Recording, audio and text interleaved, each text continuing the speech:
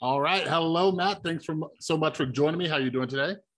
Good morning, Chris. I'm pretty good. I've had a couple of cups of coffee, and I'm raring to go. Beautiful. I'm late to your podcast, Decoding Gurus. So, real quick, I think a lot of people from my audience are well aware of who you are. But can you give a little bit of your background, your field of study, and all that kind of stuff, and then a brief description of what your podcast is all about? Sure thing. Yeah. Well, I'm a professor at Central Queensland University in Australia. I've been doing that for just over 10 years. Before that, I was a research scientist mainly in a variety of places. I'm currently in a psychology department, but I've worked all over the place. I've worked in a robotics lab in Japan, and I've worked Mm. in sort of atmospheric and marine sciences at the CSIRO, Fraunhofer Gesellschaft in Germany. So I've done a bunch of stuff because I'm old, and Chris and I, that is Chris Kavanagh. He's an anthropologist with Oxford University, who's based in Japan. He and I got together on Twitter, well, probably just over a year ago. We'd known each other for a little while, but we found ourselves talking more and more about the same sort of set of characters, and we felt like we kept seeing the same kind of features crop up, Mhm. um, and we didn't know how to group these people or how to define what it is we were talking about, and we eventually landed on the term secular gurus, Mm. right? Because they weren't, religious or spiritual necessarily, but they certainly did have like this sort of idiosyncratic and we sometimes say heterodox, but they're not sort of orthodox characters. And they have like a message, a particular view of the world, Mhm. particular insights that they're sharing with people. They often have strong views about how we should be living our lives or changing society. Not like your typical academic or intellectual type person or a journalist who might have strong views on a particular issue, like Mhm. what we should do about policy on Syria or something like that. But sort of these big, encompassing kind of views. Sure, they're often engaged in like culture war type political stuff as well. Mhm. Yeah, so we intended to write some articles, some academic articles on this because that's what academics do. Yeah. Um, but to get our thoughts in order, we because we're still figuring it out, I suppose. We thought, well, look, let's record us talking about this stuff, and we'll do a podcast, and we'll sort of it was kind of a way to procrastinate, I suppose, instead of writing. Mhm. And then so this podcast, Decoding the Gurus, ended up taking on a bit of a life of its own. Yeah, yeah, no, it's crazy. Like I said, I was late to the Decoding Gurus podcast, but I felt like I started binging it because I have felt like I'm crazy, right? Like you've seen, I know you've read a couple of my Substack pieces, but I'm like, is anybody else noticing what's going on, right? Like, just there's these same patterns. They're speaking to the same people. They're playing into the same things, and something I discussed was there's a certain group of people, and a lot of them are people that you guys discussed, where you could take just about any topic and you'll know where they stand on it before even talking to them. And I think that's a little bit strange. So, why do you, from all the people you guys have covered, why do you think it is? I know the word narcissism gets thrown around quite a bit, but it's often like, oh, we're seeing the world differently than everybody else, which is also weird to me because there's millions of people who listen to them collectively. So clearly there's a group of people who do agree with you, right? So how Mm. different is your opinion and all that? But what do you think is driving a lot of this? Uh, yes, I guess there's a couple of ways to answer that. I mean, one way to answer it is in terms of what's driving these characters themselves, like Mm-hmm. psychologizing them and trying to figure out what their motivations are and what makes them tick. Um, and the other way to think about it is, well, why? What's the market like? What's the need? What what are all of us who's consuming, information on the internet and stuff like that? What pulls us towards particular sources rather than others? Mm-hmm. So maybe starting with the last one, I guess. Well, first of all, it's obviously the internet, right? That's a big deal. Yeah. This kind of thing, like there are always kind of self-help gurus. There are always, idiosyncratic characters. I mean, we've covered people like Carl Sagan on our Yeah. podcast, who I love, by the way, but I'd still describe him as a bit of a secular guru, right? Just not a particularly toxic one. Mm-hmm. Because as well as talking about black holes and things like that, he also did sort of connect that with a kind of a worldview, one I happen to Mm. quite like, and I think is quite healthy, but still, it's kind of guru-esque. So I think we're all attracted to people providing some sort of meaning and doing that kind of sense making. That's a phrase that's entered the lexicon now, sense making. Mm-hmm. But that is what they kind of do. And the other thing too, I guess, is that they do establish that personal rapport.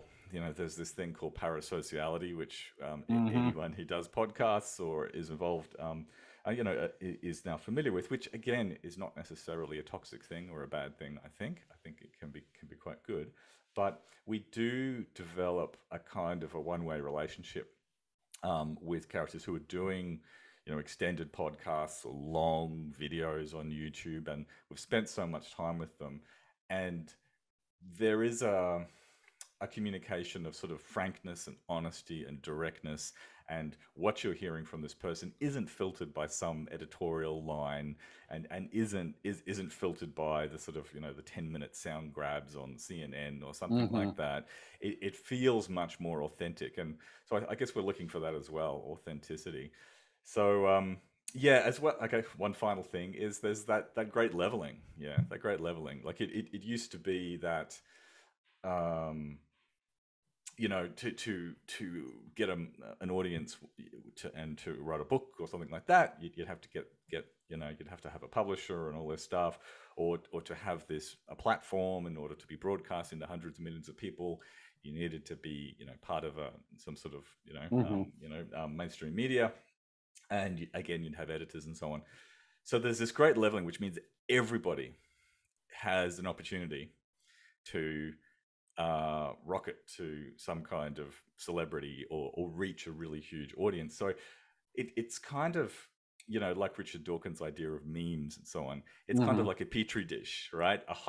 To create this hyper competitive environment for the most effective memes, right? The most charismatic characters, Yeah. the most appealing, intuitively appealing, and emotionally appealing ideas to get sort of selected for and get set straight to the top. So that's where I think the appeal is coming from on the demand side. But I guess the personality and the character of the gurus is probably a separate question. Yeah. Yeah. Well, let's discuss that a little bit, because I am oddly obsessed with just self-deception and denial. And maybe it's because I'm a recovering drug addict. I got sober in 2012, and there's a lot of denial and self-deception. Like, oh no, everything's fine. I got this under control, right? And it's part of human nature. We lie to ourselves all the time, right? And I love reading and just trying to understand that. So the big question is, and I do appreciate how you guys are very careful, right? Like you try not to be like, this is a nefarious, terrible person, right? But when it comes to this authenticity that people are drawn to, okay, when these, like I said, you can see these patterns. Like, for example, I was just, so Jordan Peterson's top of mind. I was just listening to your guys' episode about Jordan and Brett's conversation. But like Jordan Peterson, right? He's a, psychology. He kind of blew up for some of his views on trans stuff, but also all his self-help type of things. But like, without even knowing anything, I'm like, I think I know where Jordan Peterson's going to stand on vaccines, mandates, and all that stuff. And boom, I start seeing him tweet about it, right? So when it comes to that authenticity and this self-awareness, or even self-deception, I don't know. How do you guys view this? Like, or how do you view this? Like, do you think they're intentionally like, kind of like, oh, I'm going to say this. I know it's going to get a lot of likes. I know people are going to tune into this episode. I know it's going to draw on an audience. Or do you think that they truly believe what they're saying? It's so difficult. And I always try to give them the benefit of the doubt, but it's so hard. Like, I'm like, there's no way they believe that's bullshit. You know what I mean? Yeah, Yeah, it is. It is hard to wrap your head around.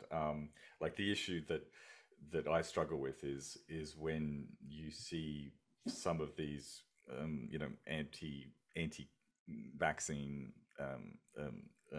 characters who are smart people. You know, they've got a Mm-hmm. research track record. They've got relevant degrees and so on, and it's like you cannot possibly be so ignorant as not to be able to understand these, quite basic statistics. There are some questions that are pretty difficult, scientific empirical questions that are difficult to get your head around. Yeah. But the question around, do vaccines work at preventing hospitalization and death, that's not a particularly complicated one. So what's going on? Look, I think the way to resolve it is that first of all, very very smart people can delude themselves very badly. Mhm. That's one of the main things. There's even this phrase called Nobel laureate disease or Nobel Prize Yeah. disease, where Yep. yeah, Yep. yeah, and so even a Nobel laureate will more, so often seems to be found saying something like homeopathy will cure cancer or something like that.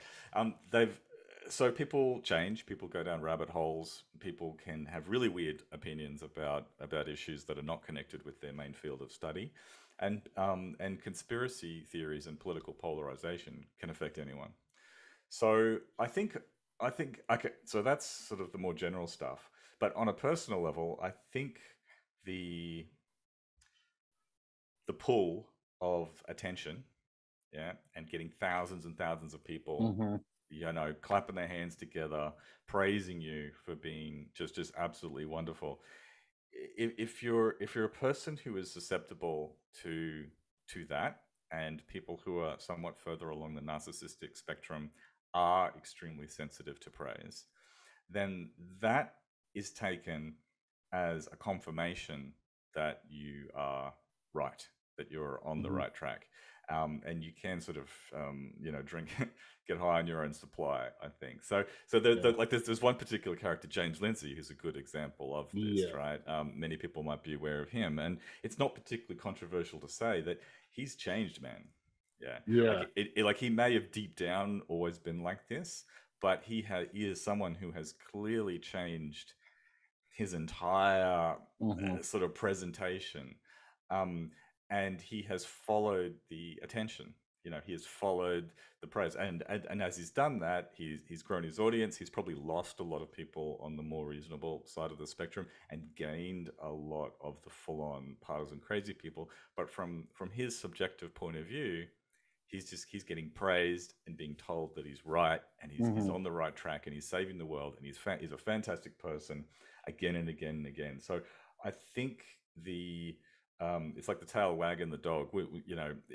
Um, One of the things that we have talked about with a philosopher, Tai Nguyen, was really interesting, which is like the degree to which you have audience capture and the audience driving it as much as the guru themselves.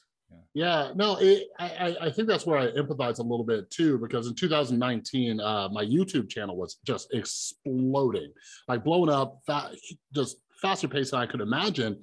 And yeah, I started getting high on my own supply, right? And it was hard to stick to my, the reasons I started making content and everything like that. And like you're saying, like the audience can start driving your content. You know what's working, you see what people are talking about, and then you start to craft your content around that rather than what you actually believe. And it took me a while to step back and realize that that was happening to me. And I think that's why I try to like empathize. But yeah, in the instance of James Lindsay, there's so many people who I'm just like, okay, maybe you don't realize it, but he seems like a very different case where I'm like, no, because he gets happy about his own trolling and all these other things. So I'm like, all right, I think you're very intentional with what you're doing. But I'm curious with this and, looking at this and kind of analyzing it, and you and Chris originally thinking about writing a paper or something on this.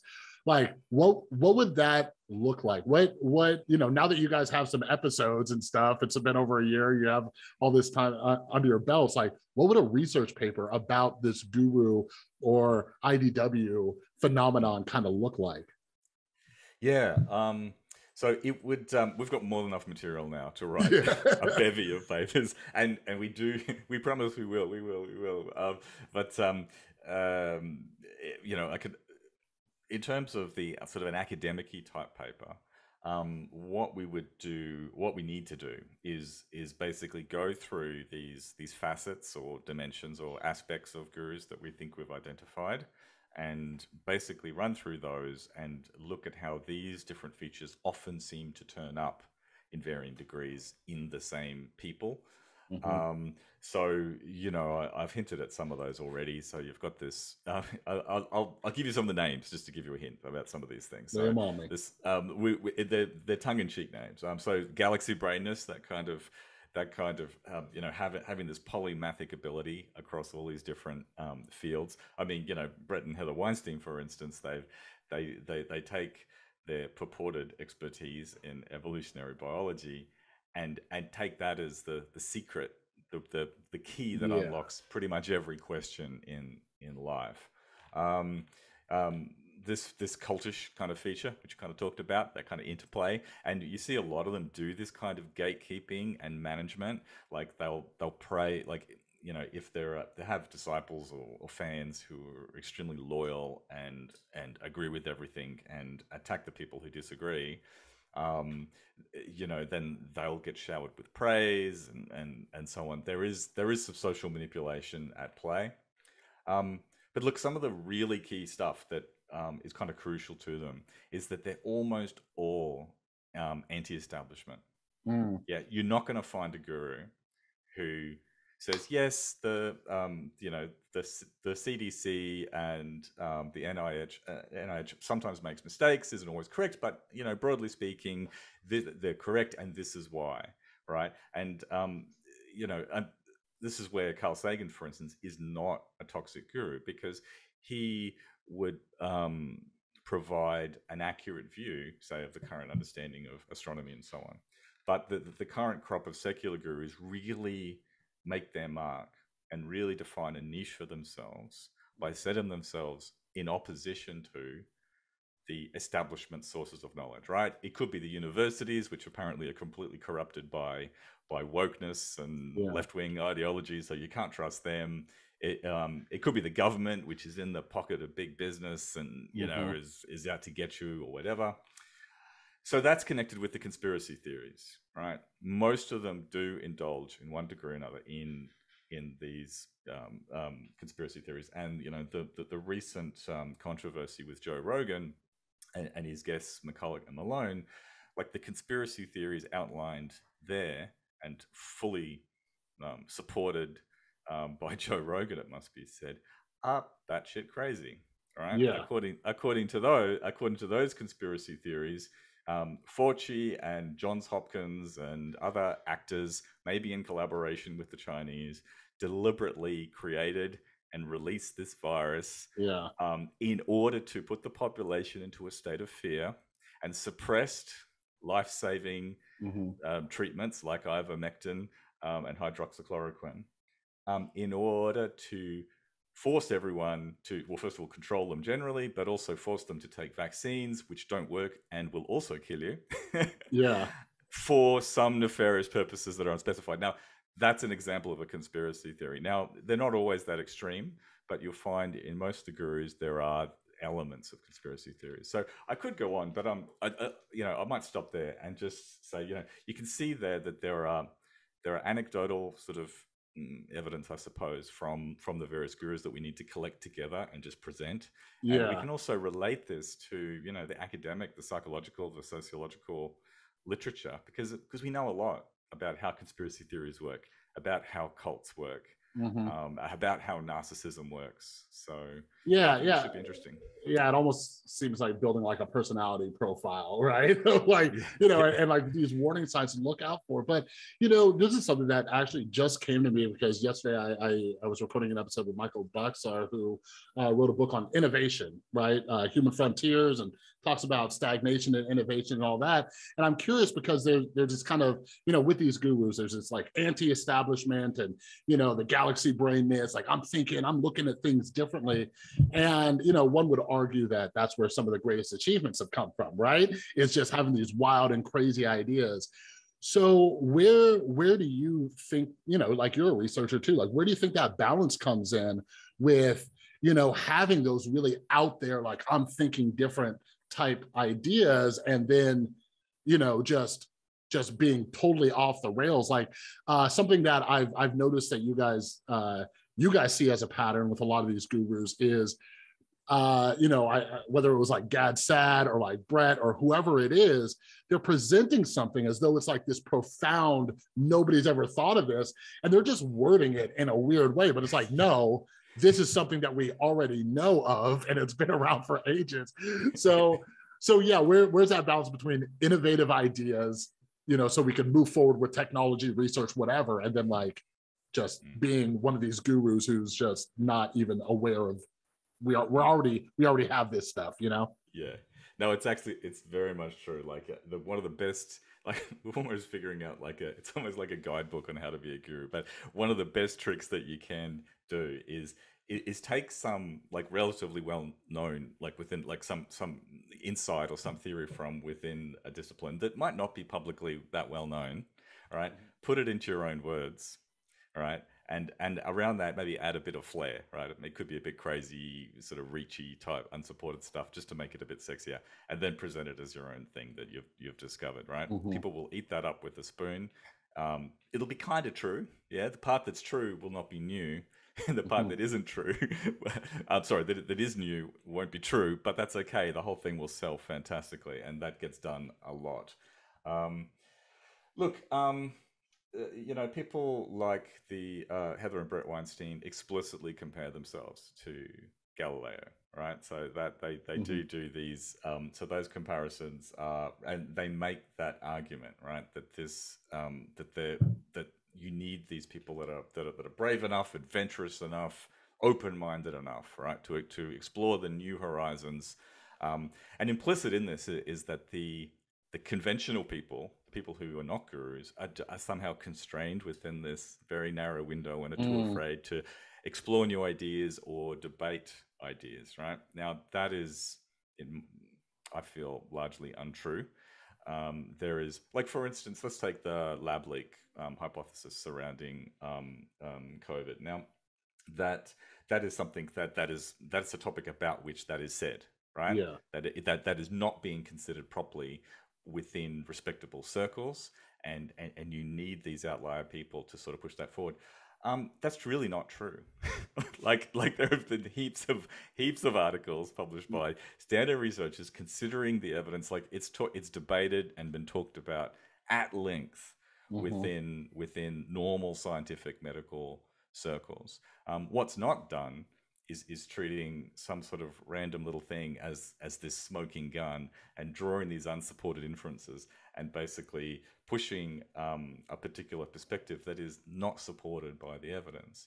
So you can see that it can be a bit of a trick, to present the orthodoxy as being,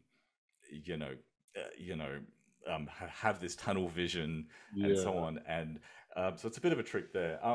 Look, and we actually wrote, Chris and I wrote an article called "You're Probably Not Galileo" in response to Brett and Heather, because the thing to remember is that big advances in a discipline, especially today, but even back in the day when you could be a kind of a natural philosopher and be kind of like Newton and kind of be a bit of an expert at everything, because we knew so much less. Right. Yeah. Now the boundaries of knowledge have expanded so much that those people don't really exist. Right. You need to specialize because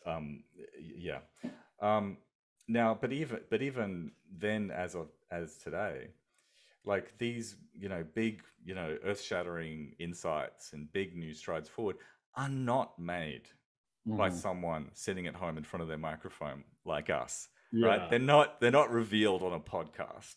Right. Yeah. They're not done sitting in your armchair just speculating about stuff. Right. They're done by working scientists. Right. So and so 99 times out of 100, well, more than that, it's hard to say how often, like every physicist gets crazy stuff sent to them by cranks who think that they've figured out a theory of everything. Right. Yeah. Like Eric Weinstein claims to have with his whatever it's called, I've forgotten it. most, so anyway, yeah, so I guess that's my rejoinder to that. I like, as someone who works in, as a researcher, and I've worked across a bunch of different fields Yeah. in the softer sciences as well as the harder sciences. There's heaps of innovation going on. Yeah, there's Yeah. heaps of debate. There's heaps of heterodoxy. The way that science and academia and various institutions are portrayed by the gurus and in some of the popular media is just not accurate. Yeah, yeah, it's something that I've been thinking about a lot lately. Just completely outside the realm of this topic, kind of. I've been trying to figure out why people love like Ayn Rand's philosophy and all this individualism. And I've noticed when reading those books, a lot of these like big innovations or it's all attributed to like one person, right? Like for example, Apple's all booms. Steve Jobs. Then there's Jeff Bezos. There's Bill Gates. And I'm like, no, this isn't the real story. There's teams of people. There's a lot of people, right? And what it is, Isaac Newton's quote, like, if I see further, it's only by standing on the shoulders of giants, right? But we like that narrative of this one person, and yeah, like you said, like with the realm of knowledge that we have now, someone's not just going to be sitting there and just like, aha, I figured this out with nobody else has when you have just so much, not enough funding, but funding going into research, all these people, toying around with ideas. But something else I've noticed too is there's this kind of like closed loop, right, with these gurus where they're all kind of like talking to each other. And I think a great example, you have like Dr. Robert Malone and then McCullough. Like they're like, oh yeah, I was talking to like Malone's like, I was talking to McCullough and he agrees with this. And McCullough's like, yeah, I was talking to Malone. And it's like, okay. And then they have this kind of delusion that these other people are challenging them when it's really just a bunch of yes men and they're all just kind of feeding off each other. But I wanted to ask you too, how do you and Chris make sure that you avoid some of these things, especially if you were going to write a paper on this, for example, right? How do you know that you're getting the proper type of feedback and someone's challenging you correctly? You know what I mean? Because this is something that I try to, work on when I'm going through my own like thoughts and everything like that. It's like, I don't want people agreeing with me just because, Yeah. Well, firstly, you're right. Like I actually, broadly speaking, and I was, positively disposed to the whole sort of heterodox movement. I was almost joined the heterodox thing, local chapter or whatever in Australia, because I generally like the idea. Philosophers too. They like the idea of like being a bit like Peter Singer, who is known for these, playing with completely controversial ideas. Like you can't say that. I love that guy. Yeah, like that's thought. Like it may be, it may be not directly correct, but it's thought provoking and challenges you. So in principle, the idea is great, but what we see in practice is that these characters, do align 100%. It seems on so many issues, and they talk so much about being the ones who are willing and able to have those tough conversation and those debates. But then they spend 3 hours just clapping each other on the back and telling each other how wonderful they are and how they're saving Western civilization with this conversation. So how do we avoid it? Well, I mean, one of the things we do is we have a right of reply for anyone we criticize. They are welcome on the podcast and they get to say their piece, right? So, and this is even true of people we haven't covered, so people who wanted to criticize us. So, for instance, we had on a chap called Daniel Harper, who is quite a strong sort of communist, I guess you would say, very much politically from that end. And from his point of view, we were kind of, our criticism of gurus was too faint. You know what I mean? We weren't calling them out for the the structural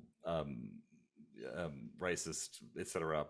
We weren't calling them out for political stuff. We were calling them out on sort of intellectual grounds, I guess you would say. So he had a problem with us, so we had him on, and he spoke at length about his issues, and we tried to respond. We had Sam Harris took us up on on that invitation. And if anyone has listened to that, you'll know that he got his airtime, right? Yeah. He took up most of the time and pushed back very hard.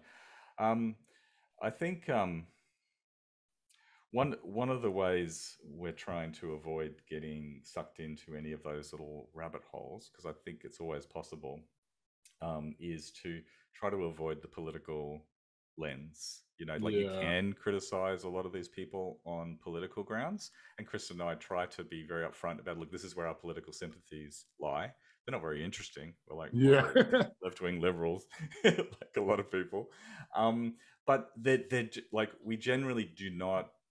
Our motivation is genuinely not political, right? And so we will have problems with people across the spectrum, and for what we think is unclear thinking, deceptive language, Mm. and so on. So, but having said all that, I definitely can see most of our audience is don't like sort of right wing reactionary type stuff. So if we cover a right wing reactionary type person, then we'll get lots of cheers and claps Yeah. and so on. Whereas if we might be covering someone who is intellectually really not good, but if they're kind of politically on the left, maybe they wouldn't be so enthusiastic. So, look, I don't have a good answer for you. I guess the proof is in the pudding. I mean, be skeptical. Like, anyone Yeah. listening to any of us should be skeptical and not assume that we're always managing to do that, because none of us are special. None of us have like a privileged kind of bird's eye view on Yeah. everything. We're all vulnerable to it, us as much as anyone. We're a couple of mediocre academics with a podcast. That's it. No, I always tell people, because I have a lot of books in rotation. I always try to keep one in rotation, just reminding me of my own biases and thinking errors and stuff like that. Like, because even like Daniel Kahneman, right? He's like, hey, I'm not invincible to these things either. Like, these things happen. But I wanted to, branch off of that whole like kind of closed loop and, patting each other on the back, because these gurus, they do present themselves as like, oh, hey, like, hey, let's have a conversation. I just want to have a conversation. And I think we might have chatted about this a little on Twitter, but from my experience, there is no conversation. So it's actually been guys you've covered, like Nassim Taleb. I asked him a question about one of his opinions, and he called me like a fucking idiot, and he blocked me. Right, like Gad Sad, his recent book. I review all the books I read. I wrote what I thought was a fair review. I even like took out the word grifter in one point. I tried to be as nice as possible. He blocked me. Dave Rubin blocked me.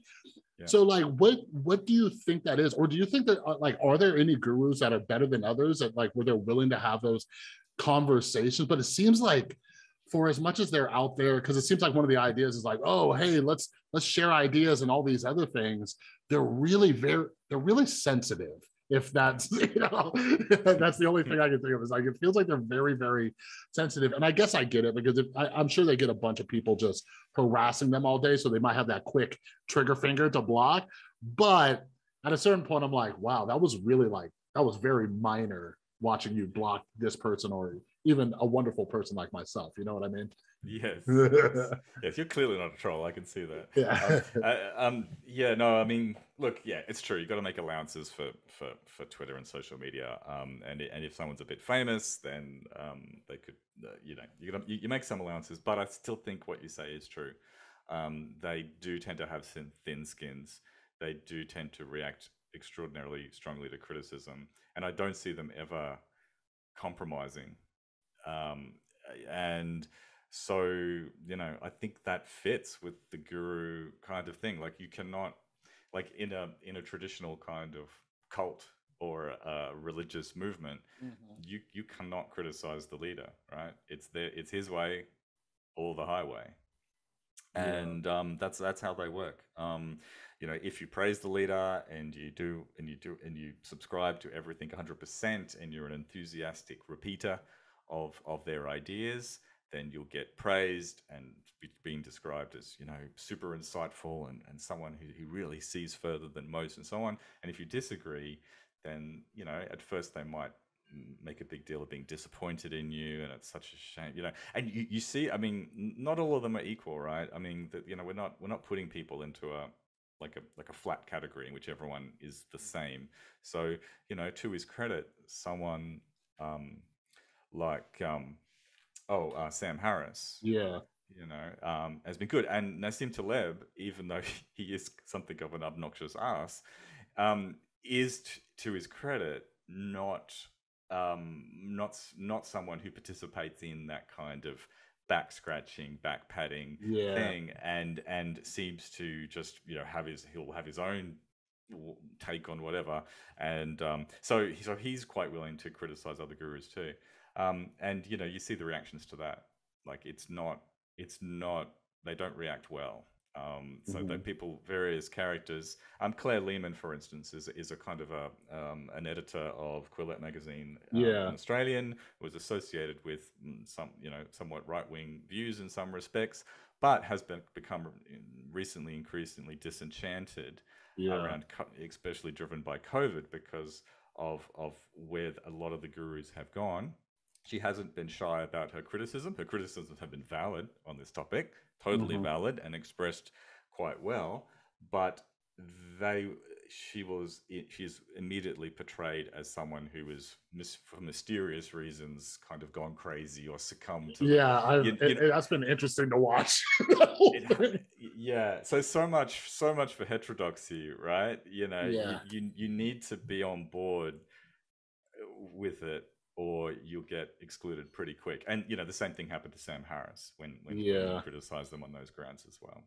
Yeah, and speaking of, let's talk Rogan for just a little bit, because this week, the last 2 weeks, I guess, have been just absolutely insane with all the controversy around Spotify and everything. But Joe Rogan, he addressed it. A lot of people are like, I think I replied to Chris, like a lot of people are kind of seeing it as an apology. I just kind of saw it as him like addressing it, not really like apologizing. He's like, hey, here are my thoughts on it and all this. But even I think Sam Harris, yeah, Sam Harris even like, oh, hey, good on Joe for doing this. But something that you guys pointed out that I saw it, but I didn't really recognize it, was that people like Joe Rogan who say, hey, I'm in the middle, I just ask questions, but it's always one pointing at one direction. And something that I've noticed, and I wrote about it, was just, for example, when he had Malone and McCullough on, I listened to both 3 hour episodes. There's this like idea that nobody listens to it and they just Yeah, criticize. But I'm like, no, I spent 6 hours of my life. But me anyways, too. That's yeah. right. We should form a club.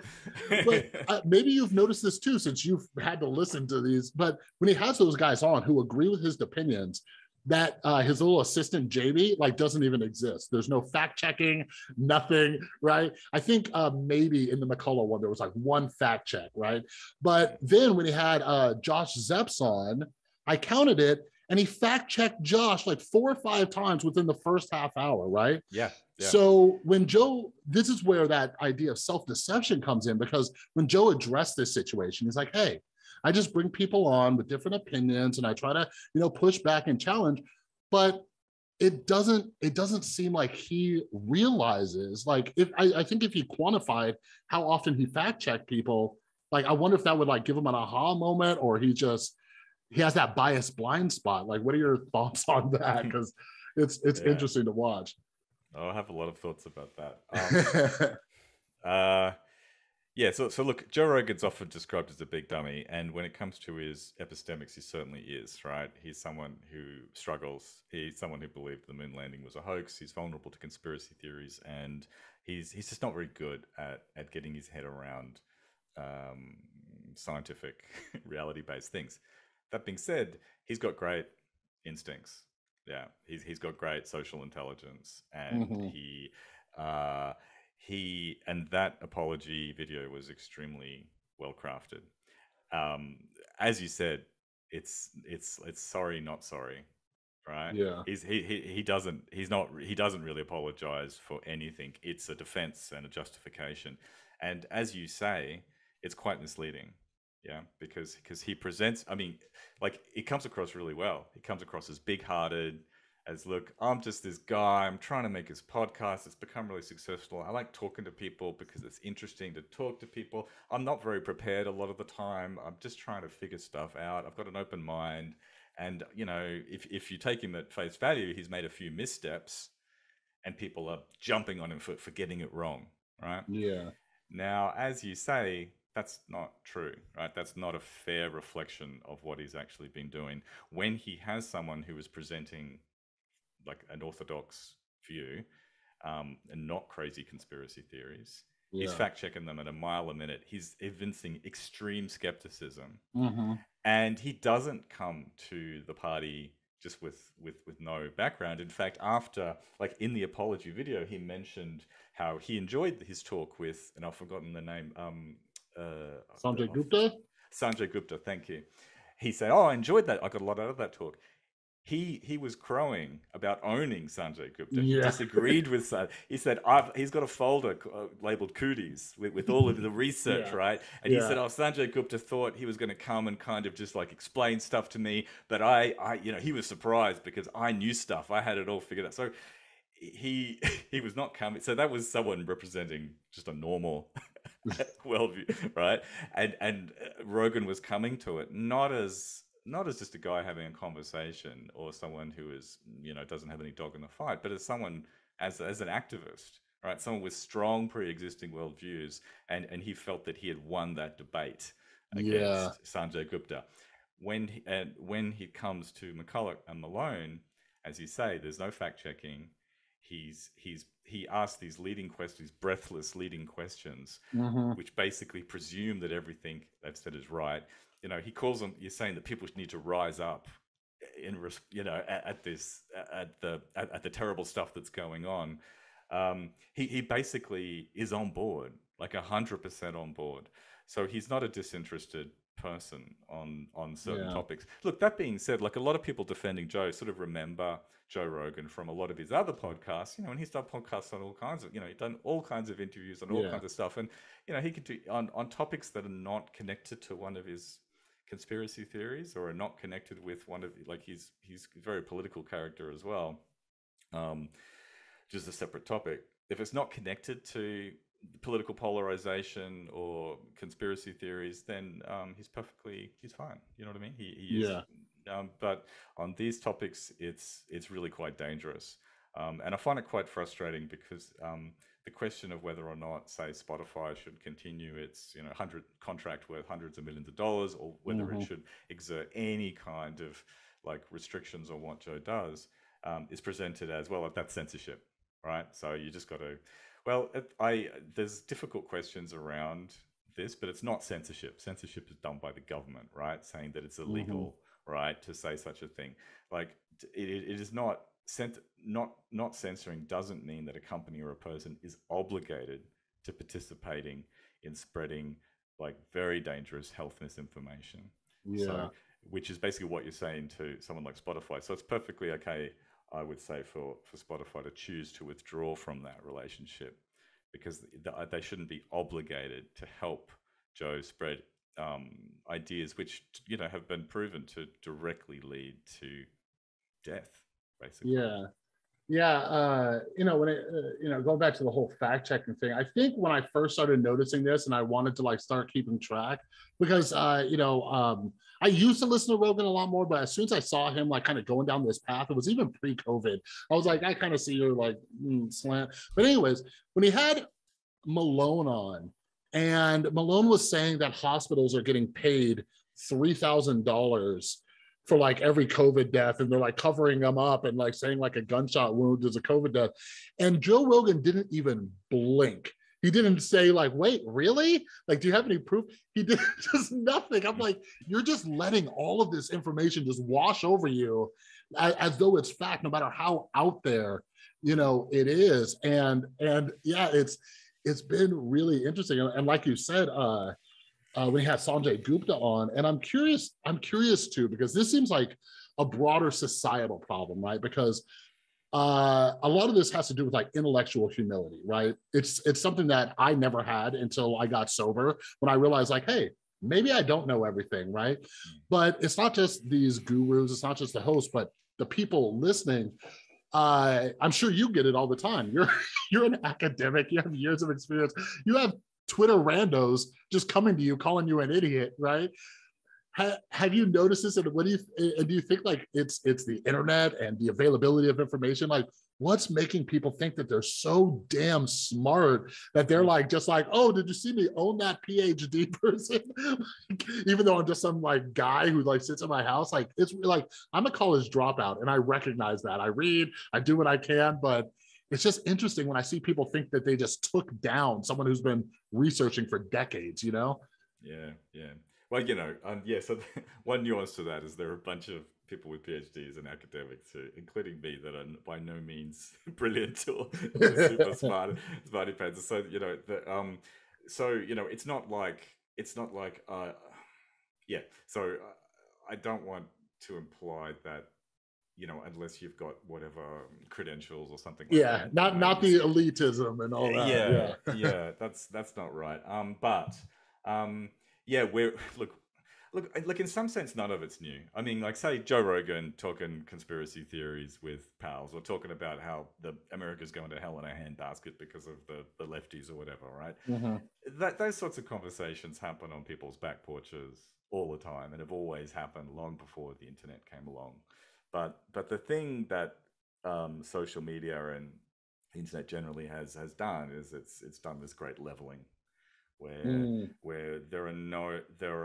there is less and less, and the inner workings of institutions are more, and the details that there's more and more information, and there's more information about how the sausage is made. So perhaps a lot of the mystique that might have previously been attached to these institutions has evaporated. But it's like a little bit of knowledge is a dangerous thing. Like, like there'll be some email or some document, like heaps of dumb, stupid stuff happens in government universities. Of course it does. You know Yeah, what I mean? yeah. But of course the worst of the worst is what will come out. And so there's a decrease in confidence in institutions.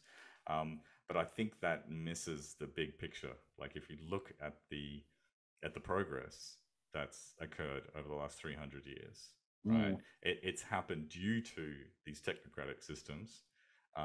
Whether it's a national healthcare system or whether it's a research institutes or whatever. I mean, the fact that we, most of us in the first world are living extraordinarily comfortable lives compared to is due to these institutions, and they haven't really changed, but our perception of them has changed.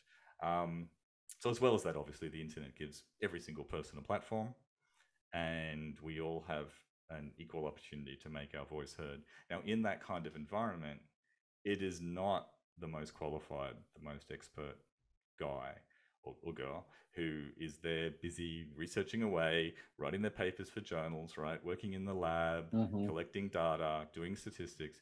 These people don't have the skills or the time to become a big hit on the internet, right? If you look at the people who become a big hit on the internet, these are the people who don't do that stuff. These are the people who spend all their time focusing and building skills on becoming a big hit on the internet, right? Which is exactly what these people specialize in. So it kind of if I could just wave a magic wand and see one sort of change in sort of public awareness, it would be that. It would be, if we could just get a greater awareness that the people who specialize in sounding convincing, in sounding trustworthy, in saying things that feel intuitively and emotionally appealing. Yeah. Just, please raise your skepticism bar for those people, and maybe give some time. Just pay attention to the voices that are actually real. Like whatever the topic is, let's say it's a scientific topic. Yeah. Pay attention to the people with the genuine expertise, because they're out there. They're just not the loudest voices, and they may not have the glamour and the charisma that these other people have.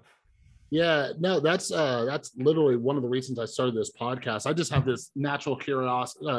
I read these books from academics, from like, these publishers that just publish those books, but I want the average person to hear about these topics, because there's a lot of very important work going on, especially all the people researching polarization, misinformation, stuff going on. Like there's a lot of people researching this stuff, but like you said, it's hard to find that combination of someone who's doing the hard research and they're also very charismatic and out there and doing these things. It's almost like we need to like pair up researchers with their own like PR person who can go out there and do this stuff. But something I want to ask, like going back to kind of the Spotify and Joe Rogan conversation, since you guys have a growing podcast that it's gained a lot of traction, especially during COVID with all this stuff going on. But just your thoughts around like responsibility as a host, right? Because Joe Rogan's always like, hey, don't listen to me. I'm just a guy with a podcast. I never knew it'd get this big. And I saw this with when my YouTube channel blew up too,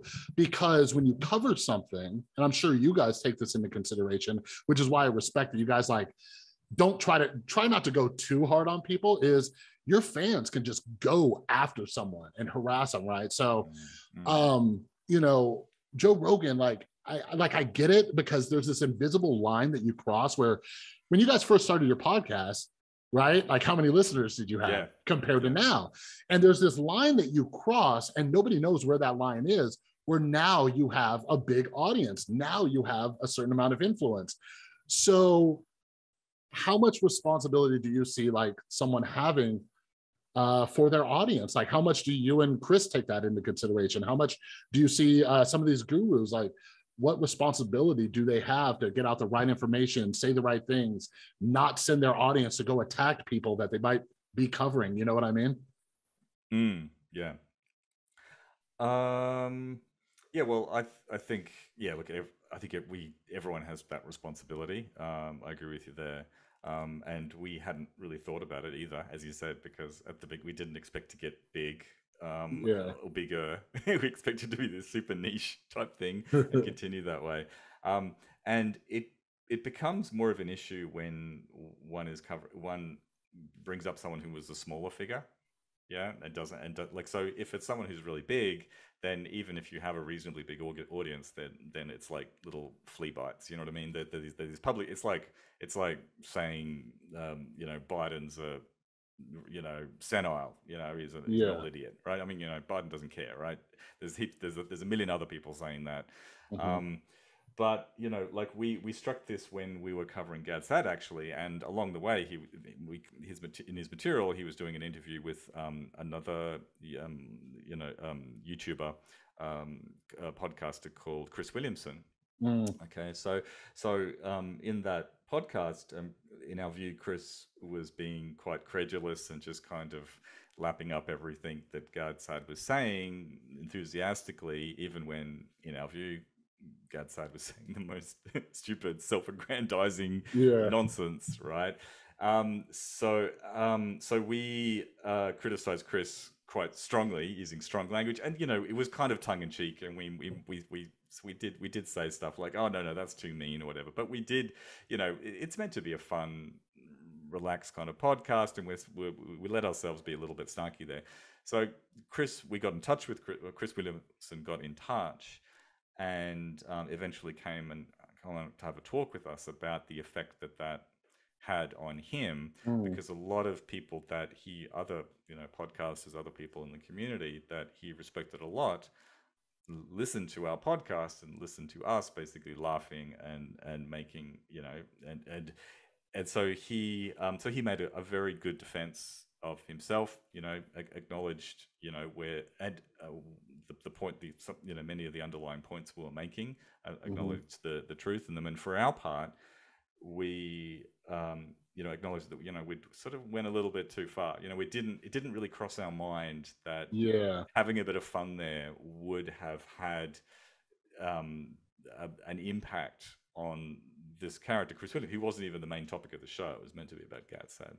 Yeah. So yeah, look, I mean, it's just one. So look, by the way, we're still in touch with Chris Williamson. So the outcome of that was super positive, right? Because he's, I have a very different worldview from Chris, I think, right? Yeah. But he seems to be a nice guy who is trying his best, and he's certainly very pleasant and approachable. So I think that, and I think that there's something positive comes out of us having this continuing dialogue with him, even though we kind of live in completely different worlds. Like he's kind of in the sort of influencer type young men, how to be attractive to women kind of field. So it's like different worlds, but that's a healthy thing. So look, I don't. Basically, my answer is I don't know.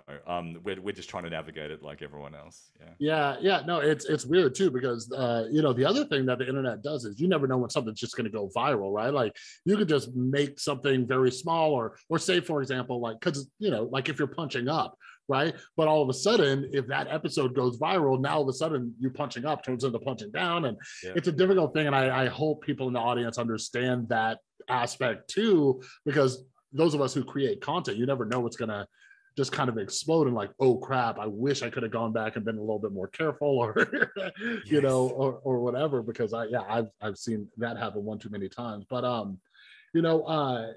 with the whole misinformation thing too, like I've had a lot of people on here who write about freedom of speech and all this other stuff, and drown out bad ideas with good ideas and all that kind of stuff. And that, I guess that's one of the reasons why I appreciate your guys' podcast, because you point out the flaws in each individual argument. And I think that's like the best thing, right? Like I would ask everybody who gets infected by one of these gurus to listen to your guys' episode to get a little bit of an antidote. But, you kind of mentioned that, Spotify does, they don't have to promote this kind of information.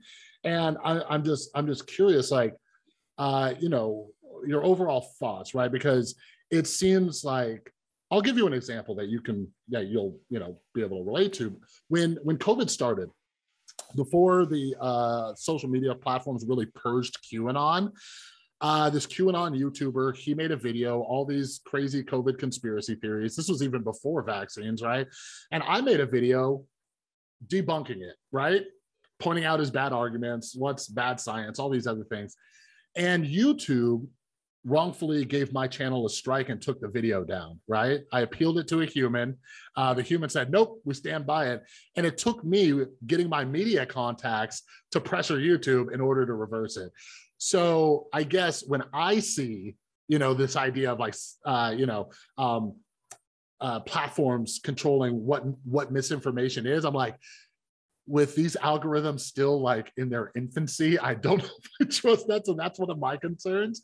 But yeah, so that's kind of where I stand. And I get curious because I think there are podcasts like yours where you make valid points, even though I don't think a lot of Joe Rogan's audience is coming over to see what you guys have to say or whatever. But what are your kind of like overall thoughts? Like, do you think that there's a downside if Spotify were to remove that? Do you think that could affect other, like have some like collateral damage? You know what I mean? Yeah. No, look, it's an interesting problem, I think. So yeah, look, first of all, that happens to everyone, right? Like Chris Kavanagh was just complaining, like he was saying he's a very sarcastic person, and he was saying very sarcastically, oh yes, and Fauci was conspired to kill people, and this very sarcastic thing, and he got a Twitter thing, you know what I mean? So he had to delete that, you know what I mean? He could have appealed it, but it would have taken weeks, So the algorithms, that whatever they try to do, which we know they're going to do in an automated kind of way, because they can't spend the money to have legions of human beings reviewing every little thing, are always going to be imperfect, right? But so it is just one of those trade-offs, where like for every kind of unfair strike that someone like yourself or Chris might get, there might be 1,000 true positives, right? So so that's really, but that's like a technical question, right? People also have a problem with the tech companies being the ones who decide, which is a very reasonable concern to have, and one that I've voiced myself previously very strongly.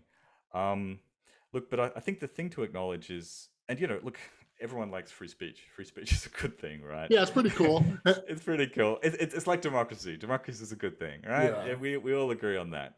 But we have democracy, but we don't have direct democracy. Like we don't have people voting on every single, like with a plebiscite on every single, on their smartphones, on every single little decision. We have representative democracy, which is actually slightly less democratic, right, than the other one, but it's universally acknowledged to just work better, right? Now, the same goes for free speech. Like people, even people that are very strongly in favor of free speech and even free speech absolutists, many of which would not have a problem, say, with Spotify not hosting a podcast on Holocaust denialism, for instance, right? Or would not, it's the fire and the crowded theater type idea as well. People do not have a problem with actual direct exhortations to commit violence, right? And furthermore, people don't have a problem with deplatforming or preventing the spread, or the advertisement or propaganda for stuff, say promoting health treatments, snake oil stuff. Like there's there are dangerous products that some people will try to monetize and sell that are dangerous to people. So even people that are really not really strongly on that line do not have a problem with those things. So there clearly is always a line. And so I think the question always is, does this material cross the red line? And like in my view, Rogan's recent stuff, McCulloch Malone, it is full ball paranoid, conspiratorial, anti-vax misinformation that it's different from, say, believing that the moon landing was a hoax, because there is a direct inference about your health decisions, right? Running out and buying ivermectin, right, instead of getting vaccinated, is killing people in the United States, where vaccination rates are quite low. So, so I don't think any of us should just try to. I mean, it's very tempting to go for a sort of an absolutist or kind of rights-based position, because it's simple and easy. You say, I disagree with what you say, but I'll defend to the death your right to say it, and just to take that thing. But really, what that is avoiding the issue, and it's inconsistent because there are always things that are beyond the pale. The tough problem that we need to embrace is that we have to figure out where that line is, about where the boundary of reasonable, fair, even speculation and so on is, and what lies beyond it. And I'm not pretending it's an easy question. I'm not pretending there isn't sort of costs and benefits, but I think we need to accept it. Yeah. So I just got a few more questions for you, Matt. But let me ask you this. So let's imagine that Joe Rogan was the person he thinks he is, right? He just has people on from both sides of arguments. He pressures them both. Like if he, like, let's say he had Malone and McCulloch on, and he challenged them for 3 hours straight, right? Where's your evidence? Where did that study come from? Hey, did you know that study was debunked? Hey, that place that did that research, there's some fringe like Christian group that nobody respects, right? Let's say he pushed them like super hard. Then, like, do you think that would be acceptable, right? Like if it was being challenged? Because it does, like, I see what you're saying when it has like the whole like, oh, just come here and just say everything that you want and I'll just agree with you. Like that's dangerous. But if he was challenging it the way that we would hope he would, do you think that changes that a little bit? You know what I mean? Because now you have the misinformation, but you don't have somebody who's just like, you know what I mean? Yeah. Yeah, look, I mean, there's different bars, is there, when you say acceptable? Like, do I think it's a good idea? Do I think it's a helpful thing? Do I think it's a positive thing? Do I think it should be allowed? You know what I mean? Or allowed in platforms by Spotify. So there's a whole different ways to answer that, right? Look, I think, depending on the topic, having crazies on to challenge them can be a good idea. Like, if their ideas are already spreading, already very prevalent, and a lot of people are buying into them, then it may well be helpful to have them on debate. I'm not a big fan of debate culture. Me neither. Because the thing is that people that are pushing this information are generally very good at a whole bunch of rhetorical techniques. That means that the debate doesn't really, like, Yeah, look, what we'd all like to be true is that there's this open marketplace of ideas, right? Yeah. And the idea and good ideas and bad ideas sort of rub up against each other and come into competition, and the good ideas win out because they're supported by evidence and are more reasonable and coherent. That's what we'd Hmm. like to be true. Unfortunately, it's just not the case. Propaganda and misinformation is intuitively and emotionally compelling, Yeah. and people who are promoting it are often very good at a variety of rhetorical techniques like gish galloping, Hmm. or using the sciencey sounding language, making up terms like mass formation, Yeah. psychosis. Yeah. So it's a tough one. Yeah. Yeah. No, I 1,000% agree, and I never have a good way of phrasing this, but it just feels like a lot. There's a lot of really dumb people where like the bad ideas are going to win out because they're emotionally driven and everything like that. But like even with the Gish Gallop, I wrote a Substack piece where I think the first episode of yours that I listened to was when you were covering Rogan. I think it was when he had Jocko on before you guys did the follow up with McCullough and Malone and stuff. But anyways, uh, so I personally started like with a lot of the current mandates and the way the science has been kind of updated, and we know that Omicron's like breaking through the vaccines and everything, and then seeing people still like acting like we're still like pre-vaccine era kind of, I had this kind of a little bit of skepticism, and that's when the McCullough episode came out, and it was just 3 hours of this guy saying all these sciencey things. He has a computer there with so many studies, and just because like I know there's like truth default theory, but like I'm the opposite. I'm skeptical of everyone at first until they prove themselves. So I was like, this guy just said this stuff for 3 hours, and unless I go do some more research, there's no way if I'll know that whether Yeah. he's saying is true or No. not. And that's what's difficult is a lot of people aren't, I'm not special. I'm just a really big skeptic, but a lot of people aren't going to listen to a 3 hour Rogan podcast and go try to disprove like No. Donald Right. Trump was great at that technique, right? You'd have to spend hours fact checking everything he said in 90 seconds. Yeah. So Yeah. really Yeah. difficult. Yeah. In a way, the sort of this the heterodox and free speech absolutist kind of point of view is caveat emptor, right? Like if this is just a guy telling you his ideas, having this conversation. If you're dumb enough to believe that, then that's on you, right? Yeah. You need to take responsibility for your own decisions and your own opinions, right? Mm-hmm. It's very much a self responsibility model, right? But as you say, it's not reasonable to expect a casual listener to Joe Rogan to be able to debunk and see what's wrong Yeah. with a lot of that gish galloping assertions that are made by someone like Malone or McCullough, who are very practiced at speaking in a sciencey way, have all of these. It is spurious misinformation that they're presenting, but it is superficially extremely compelling and sounds very sciencey.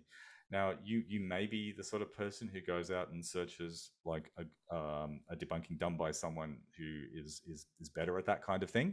Mm-hmm. There is an account called Debunk the Funk, which I Yeah, recommend no, he's very. great. He's great, and he does do that. But it's not reasonable in my view to expect all of us to be have to do that all the time. It's the same way. Like if you go to the chemist and you're looking for some sort of thing for a headache, right? Yeah. It shouldn't be on you to go, do I need to check that this doesn't have arsenic in it, and so Yeah. on, like every time. There are. So I guess I'm a milk toast kind of centristy moderate in many ways, but I guess that's where I land on this. Yeah. Yes, speculation's good. It's okay. It's disagreement, and Yeah. people who counteract the mainstream. That's fine. That's good. By all means, let 1,000 flowers bloom. But please, let's have some. Yeah. We can't have no standards whatsoever. Yeah. No, it's why I'm always torn on this type of thing, because I know it's just it's ridiculous to expect people to do that kind of research all the time. And I think that's a great analogy. Like, am I going to double check my medication every time? Like, we all have lives. We have, we have kids, we have jobs, we have all these things. Most people are listening to this on their way to work or while they're working out. They're not going to go home and like, and it's just like, I'm just naturally like, oh, let's see what they have to say. But anyways, one of the last things I wanted to talk to you about, because I've been curious, is Russell Brand. All right. So you guys covered him a long time ago. And just my brief history of Russell Brand. I was never like a huge fan of his like comedy and like movies and stuff like that. But when I got sober early in my sobriety, I found out he was sober. He released his book. I was like 2 or 3 years sober. He released his book, Recovery. And I really enjoyed it. I really enjoyed the way he covered the 12 steps, because a lot of people have misconceptions, all that kind of stuff. But kind of what you guys talk about in your episode about him, which focused on his kind of like spirituality aspect. He gets like really out there and like says all these things and like goes round and round. And that's where I'm like, all right, Russell, calm down. But anyways, you guys covered Russell a while ago. And I don't know if you guys have been keeping up, but I have his like YouTube channel in front of me. And since then, it seems like he's almost like JP Sears version 2.0, right? Like everything's questioning the establishment, big pharma. One of his newest videos that has 1 million views is defending Joe Rogan and all these other things. And like it's breaking my heart. It is breaking my heart, Matt, because of the good that I know Russell could do. I used to recommend his book Recovery when I was working at a drug and alcohol rehab. I'm like, read this. So to see him, it feels like he's chasing that kind of, like, ooh, if I do this kind of content. So yeah, I don't know if you've been keeping up with it. Is there a second Russell Brand episode coming?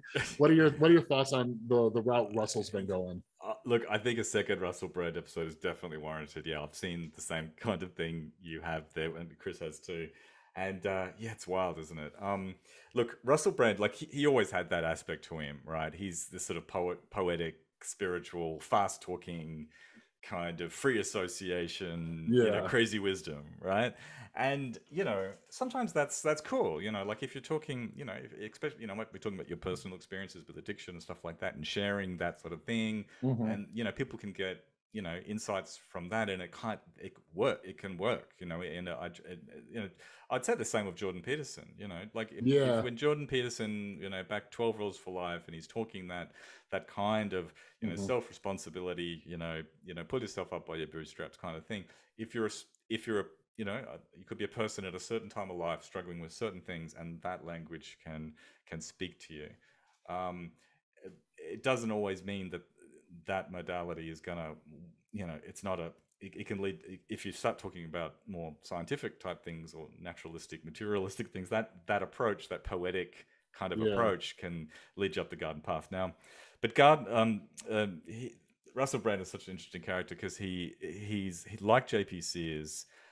He's sort of part of this sort of weird horseshoe type thing. Exactly. What's going on? And there's another podcast called Conspirituality, which is a very good one, which covers this sort of intersection between sort of natural wellness and spirituality and alternative health and so on, and this weird kind of paleo conservatism. Quite like this new form of conservatism. Like I'm not talking, it's really weird. I'm not talking about Ronald Reagan type conservatism. I'm talking about this kind of really weird kind of, you only eat red meat, and men need to do this and women need to do that, and it's a new thing. And so Russell Brand, as you say, sort of was always this kind of free thinker and anti-institutional kind of person, very much skeptical of mainstream narratives and that, but sort of coming from that sort of this like revolutionary leftish kind of point of view. And what he's quite easily transitioned to that sort of paranoid right. And what to my mind, it's really just an example of how the political landscape has shifted, and it is not so much a kind of your sort of left-wing, right-wing thing anymore. It's actually more that there is this very strange kind of new kind of anti-institution, anti-establishment, hyper-skeptical, conspiratorial, don't trust any of them type thing, and it is anti-scientific as well, even though many of them do pay lip service to a scientific worldview. I Yeah. mean, Brett Weinstein is the perfect example of this, and Heather Heying too, who present themselves as being these exemplars of good scientific thinking, Hmm. but actually what they have is this naturalistic, naturalist based, essentially woo Yeah. kind of thing. So yeah, it concerns me. And it's Russell Brand is just such a fascinating character. And yeah, he's another a case where I think that there's an interplay with the kind of person who becomes a guru or is susceptible to these things. I mean, Russell Hmm. Brand, as just the kind of guy he is, I think you can see how he would Yeah. be susceptible. Yeah, it's really weird too because he's very he's like self-aware of it because a lot of us addicts and stuff like we think we're super like great and all these other we think a lot and he'll call himself out on that, but then it seems like he also plays into it. But Yeah, yeah, yeah. just that kind of one of the last things I want to touch on that I was just thinking of is like there's this really fine line. Like I am like a left-leaning liberal progressive, like I wanted Bernie Sanders to be president. I think big pharma, like, because my drug was prescription opioids, right? So I'm like skeptical of big pharma and the weight that they put on our government to like all these other Yep. things, right? So I'm so skeptical of them, right? But there's a whole group of people like me where it seems like there's this fine line where they can dip into that kind of conservatism that you're talking about, where it quickly became like, nope, don't trust any science, don't trust any institution. Where like, so it went from like this skepticism to this absolute like, oh, the government's trying to control you, they're trying to make you do this. Don't like you guys talked about this with JP Sears and I had no idea, by the way. When I heard Chris on Megan Down's podcast, I was like, wait, did you say JP Sears, like the guy who made those funny YouTube videos? I had no idea. And I was showing my girlfriend. But it's weird. Like, have you noticed that how some liberals have had this kind of horseshoe where they Yeah. dip? And it's weird too, with all the polarization, that this is kind of the thing that has brought the two sides together. Like now you have like conservatives and liberals who are like anti-vax or whatever. But Yeah. I'm curious what that is. Oh man, I mean that's a huge topic in itself, isn't it? Yeah. It's kind of the direction the modern world is going. I mean, look, I'm no political scientist or anything, so this is out of my field. But I mean, it does seem that there's a big political reorientation going on. Yeah. Like left-leaning parties used to be the parties of the working class or whatever against big companies and corporations and so on. Um, and the right wing used to be like responsibility, conform to the what the system is telling you to do, you know what I mean, Mm-hmm. and so on. And that there's that reorientation where the right has become much more populist and more institutional, and the left has become more sort of statist, if you like, more kind of Mm-hmm. like, and also the party of professionals and academics and people like that who are part of the system, right? So yeah, it's a confusing time to be thinking about politics. I mean, so yeah, look, my sympathies. Look, I think my advice for most people, look, is I think you've been saying the same thing, which is that yes, it's good to be skeptical. Yeah, institutions and the system does get it wrong heaps. The Tuskegee, Mm-hmm. experiments is a terrible example. The opioid epidemic in the United States, another huge failing, right? Mm-hmm. Of regulation and pharma and so on. We could make a great big list of all the ways in which our, the liberal systems that we and institutions that we've created have failed, right? Even Mm-hmm. on COVID, right? There's a nice big list of things where they've gotten a bunch of things wrong. But I think perfection is, we shouldn't expect that. Yeah. Like think about the conduct of World War II, right? It was just one huge mistake after the Mm-hmm. next, because in an unfolding emergency, it's very difficult to get everything right all the time. So it's just about getting that balance right. Like when it comes to skepticism, yes, be appropriately skeptical, but not conspiratorial and paranoid. You Yeah. know, and about your institutions, yes, hold their feet to the fire when they get stuff wrong and demand, reforms and changes, and for them not to make that mistake again. By all means, be an activist in that sense. But I'm not a. I think a revolution where we burn it all down, dismantle the institutions. And by the way, Yeah. as you sort of said, this sort of reorientation, like the left and the right do this. Yeah, abolish the police. Yeah. You've got the left saying abolish the police. You've got the right saying we need to abolish the universities, right? The Yeah. common populist thread is kind of just burn it all down and sort of start again. Look, I suggest that's a bad idea. Yeah, yeah. No, it took a while to get all these things organized, and there's a lot of logistics to think Yeah. of, but yeah, like I guess one of my favorite sayings, I forgot where it originated, was like keep an open mind, but not so open that your brain falls out, right? That's Like it. Yeah. have this kind of skepticism, but know where the line is, right? Yep. Like for example, I'm skeptical of big pharma, and here in the States they can do direct to consumer marketing, but like I got my damn vaccine. Like I'm not that skeptical. I'm like, okay, these are apples and oranges, and there's a lot of nuance in these things, but Yeah. but yeah. So Matt, I've kept you here a very long time. I appreciate your time so much. I've been dying to have you on. So yeah, for everybody listening who is unfamiliar with it, where can they find you? Follow the podcast, all that kind of good stuff. Okay, cool. Thanks, man. Yeah, look, it was awesome to be on here. I really enjoyed having this chat. It was great. Yeah, look, so our podcast is Decoding the Gurus. The Twitter handle is Gurus Pod, I think. I've forgotten it. Anyway, so I'm on Twitter under a pseudonym of Arthur C. Dent, because Arthur Dent, the character from Hitchhiker's Guide to the Galaxy, is my spirit animal. But I'm not really anonymous. And that'll do. Yeah. That's how you can find our podcast. And yeah. Beautiful. Well, yeah. Thanks for coming on. And yeah, we'll do this. We'll do this again sometime after we get Russell Brand 2.0 and some other episodes. Sounds good, Chris. Thanks, man.